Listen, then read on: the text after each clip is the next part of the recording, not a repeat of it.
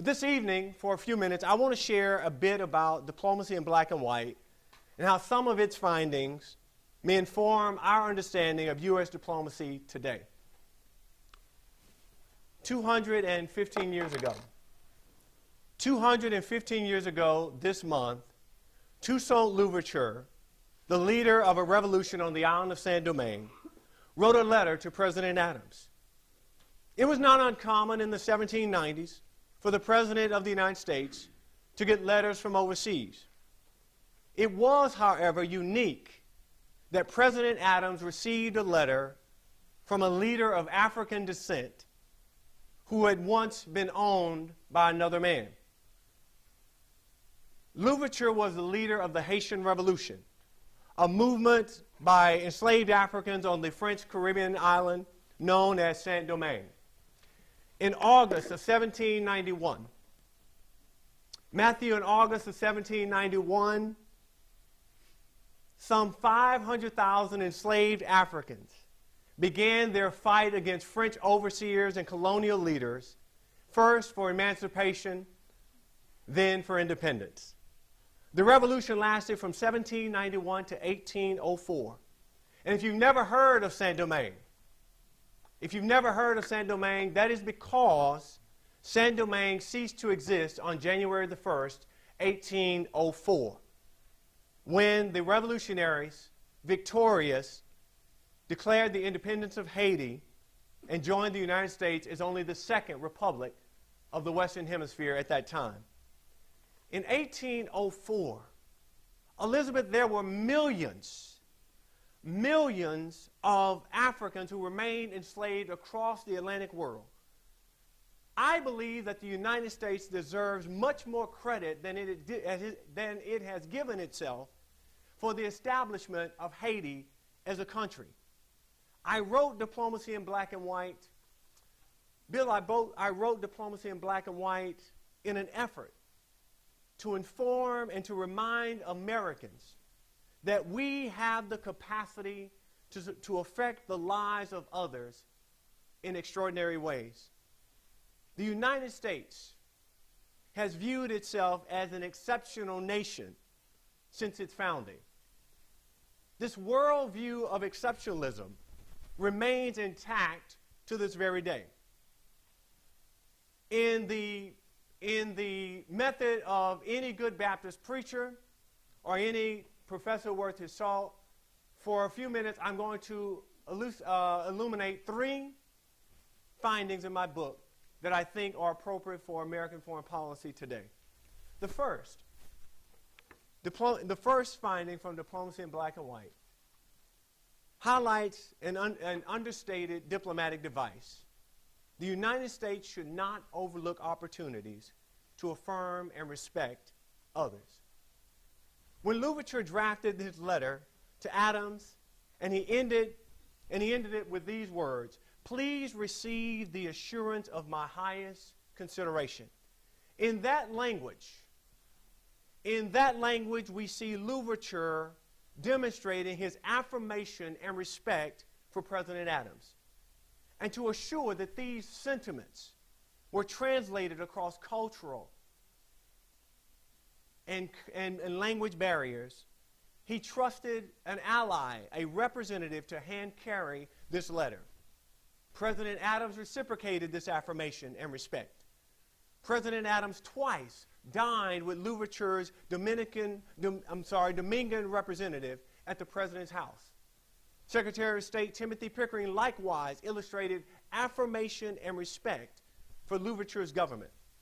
Pickering responded directly to that November 1798 letter, and here I want to read directly from the book. Several months later, when Pickering became the first Secretary of State to send official diplomatic correspondence to a black government leader, he again extended with ease such gentlemanly courtesies to Louverture, closing the letter with an expression common among 18th century gentry. "I am, with due consideration, sir, your obedient servant." It seems ironic that while slavery prevailed in the U.S. Capitol, a white U.S. Cabinet Secretary would refer to himself as the servant of a black man who had once been enslaved. American and Dominican officials reached across cultural and language barriers to affirm and respect one another.